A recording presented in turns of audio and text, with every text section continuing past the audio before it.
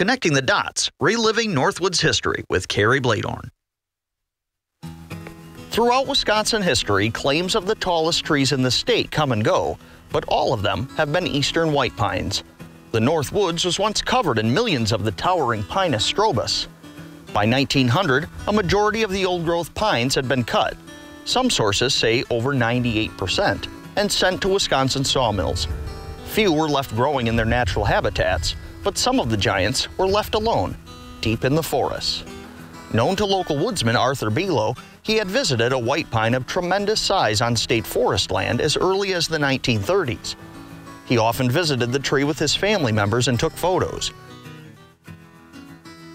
Art understood the rarity of such a large tree, and it became a special place to him. Sometime in 1940, the Rhinelander Logging Museum began looking for a big pine log to put on display. The idea was to preserve a relic of the logging boom and the forest primeval, still fresh but fading quickly from Northwood's memory. Members of the Logging Museum Committee made up of President Bud Ledbetter, Secretary Harley Forbes, and Fire Chief Henry Hansen began looking for the right specimen.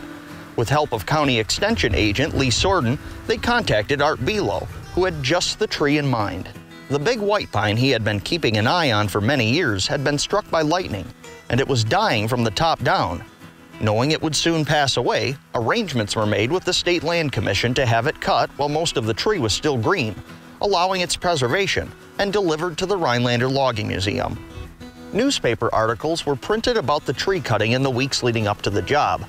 The Logging Museum Committee received permission from the state and paid $15 for the tree. The giant was over 125 feet tall and reported to be 16 feet in circumference, or 6 feet 5 inches in diameter at its flared base. It was thought to be the largest white pine still standing in Wisconsin at the time, and before it died in the woods, it would be given a new lease on life. Arthur Below was selected to lead the effort. First, a logging road was cut through county lands and onto the state property where the tree was located, a mile away from the nearest roadway. A party made its way into the forest on Wednesday, March 5, 1941, to topple the soaring white pine. Art's crew was made up of fellow woodsmen Ed Shenick, Frank Farrell, and Andrew Seidel. Others reported to have attended the falling aside from Arthur's crew and the Logging Museum Committee were State Timber Cruiser J.J. McDonald, Francis Burke, Forester Philip McDonald, Conservation Warden Harley McKee, Fireman Bob Rayford, Mrs. Frank Greenwood, Sheriff Adolph Cushman, Marvin Belts, Dick Larson, and others not mentioned by name, a large felling party. A number of photographers were also at the scene to document the cutting, including Marion Hill, Norm Elke, Ronnie White, and Harvey Becker. Doc Maloney brought along his film camera to take footage of the entire event. With sharp axes, they first cut a notch into the big tree in the direction they wished it to fall. Then they began the arduous process of making the back cut to bring the giant down.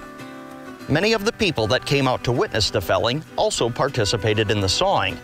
At its widest point, the two-person crosscut saw could barely move 6 inches back and forth, and one sawyer couldn't see the other on the far side. After several hours, the big pine came crashing down onto a bed of boughs prepared for its landing. Still, it broke off at about the 80-foot mark. Arthur's measurements noted a 16-foot log that would produce 1,300 board feet of lumber, and the next 16 feet, 1,000.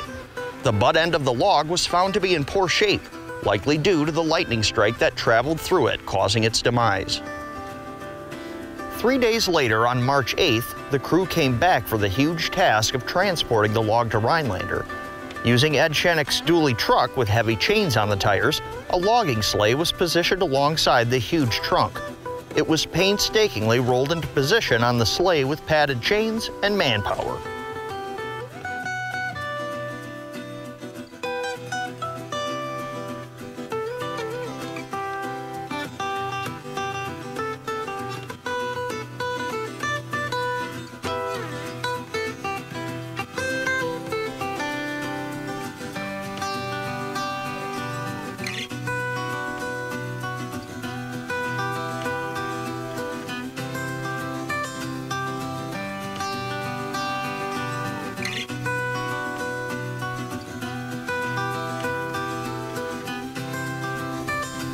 As it was transported out of the woods, the truck was unable to make the sharp turn onto Highway G.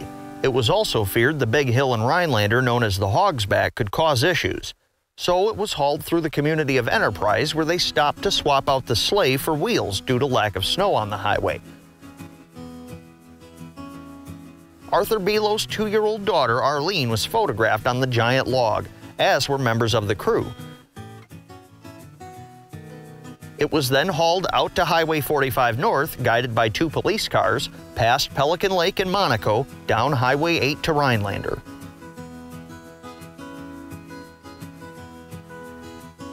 Its final destination was the Rhinelander Logging Museum, then located between the paper mill and the Wisconsin River on Davenport Street. Stone piers were constructed by mason George Hansen. Blocking was provided by the Rhinelander Paper Company, and assistance from the City of Rhinelander Public Works staff, the Rhinelander Fire Department, and Wisconsin Public Service was used to set the log into place. The end result was a 65-foot log-on exhibit, 14 feet 8 inches in circumference and approximately 4.5 feet in diameter.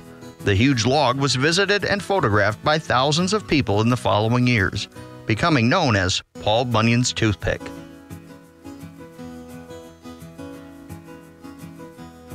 Around 1955, the Logging Museum moved to Pioneer Park in Rhinelander, and 40 feet of the toothpick went with it.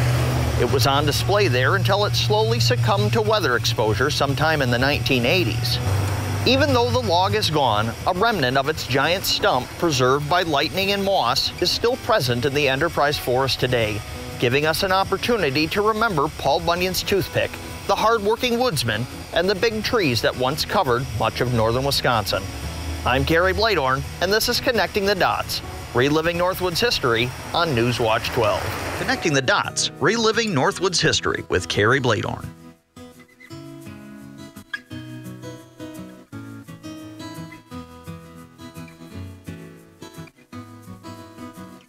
Thank you for watching Connecting the Dots, Reliving Northwood's History. If you have some history you'd like to see covered on the program, send me a message on my Facebook page, Carrie Bladorn, Northwood's Historian, or shoot me an email at northwoodshistorian@gmail.com.